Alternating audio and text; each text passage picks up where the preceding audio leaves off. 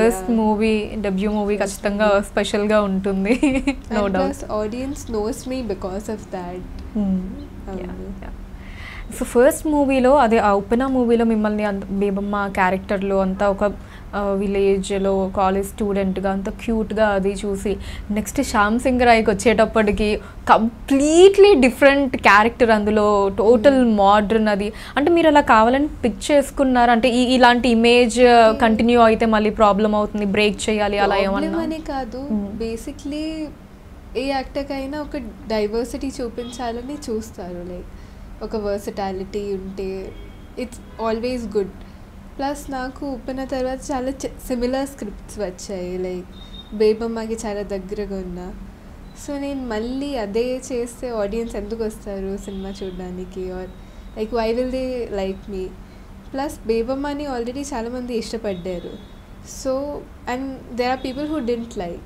So I should work hard to gain 100%, not just keep making 50% happy is what I thought.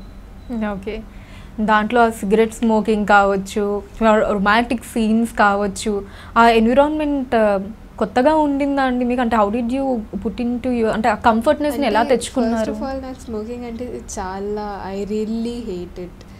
So వాళ్ళు నాకు herbal cigarettes ఇచ్చారు, which is not like it's a fake one. So that was okay. And I mean, yeah, it was a little uncomfortable, and that's how I realized I don't want to do it again.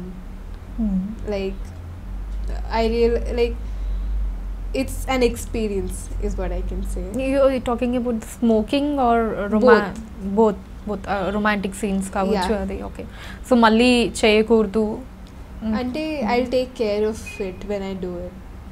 Like అది చేసిన తర్వాత realise చేశాను కి it's not that comfortable for me. Plus if I had a choice I wouldn't do it అని చెప్తున్నాను. Okay okay, so next నుంచి కొంచెం చూసుకొని మీ కంఫర్ట్ లెవెల్లో నోన్ ఇట్. ఇప్పుడు ఎక్స్పీరియన్స్ చేసిన తర్వాత ఐ బీ కేర్ఫుల్. ఓకే.